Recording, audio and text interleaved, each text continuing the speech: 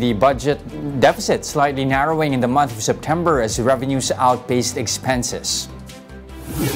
Data from the Treasury showed that the budget deficit stood at 179.8 billion pesos in September, a tad lower from nearly 181 billion pesos a year ago.